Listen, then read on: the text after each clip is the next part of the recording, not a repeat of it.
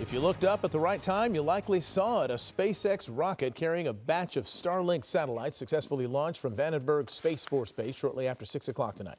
Air 7 capturing the rocket soaring into the sky. According to SpaceX, it was the 23rd launch and landing for this particular booster.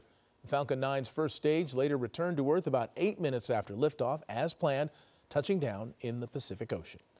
Viewers from all across our area sending us photos and videos. One of our ABC7 show directors, Lita Gardner, sending this video of the rocket over Disney California Adventure tonight. If you took images of tonight's launch, just scan the QR code on your screen or submit them at abc7.com/eyewitness. We may air your photos and videos here on Eyewitness News.